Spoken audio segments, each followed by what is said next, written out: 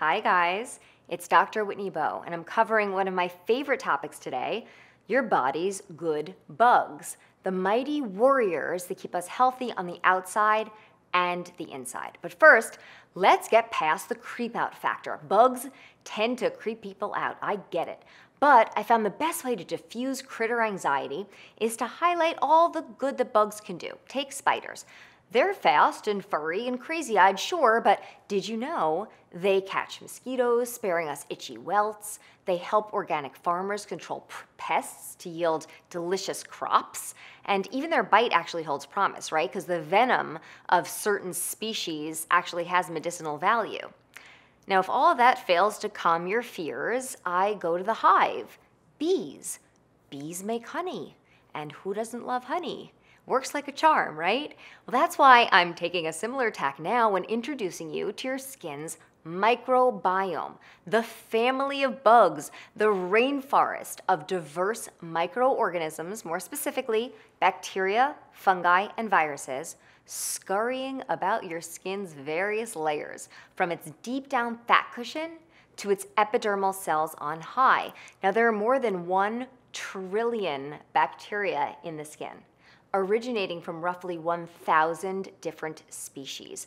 And they vary by body part based on the amount of light in the area, the precise pH levels, and other conditions, things like climate.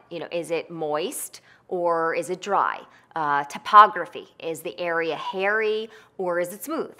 And when they're happy and harmonious, your complexion is too. But when disrupted, say by harsh cleansers or dietary missteps, their discontent can surface as breakouts, rosacea flares, psoriasis, eczema, even random bouts of sensitivity. But here it comes. Did you know a healthy microbiome can stave off skin infections? Through their sheer strength in numbers, these friendly microbes can actually stop the advance of bad bugs, preventing an invasion.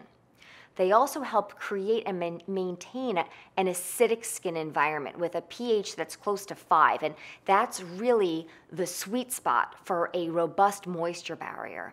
And this too keeps away nasty pathogens, which crave a higher, more alkaline pH. Now, your microbiome can also team up with your skin's immune system to control inflammation via a neat little system of checks and balances. When your skin's ratio of bacteria is off, the immune system will release these little antimicrobial peptides, which are like little missiles, to set things right, and they actually kill the bad invading bugs. And amazingly, those good bugs can sway immune cells the other way, preventing them from firing and triggering unwarranted inflammation when there's no actual threat, like in the cases of rosacea or acne inflammation. The skin's miraculous bug battalion also aids in wound healing, it curbs sun damage, keeps your skin plump and firm, and much more, and that's a whole lot of honey.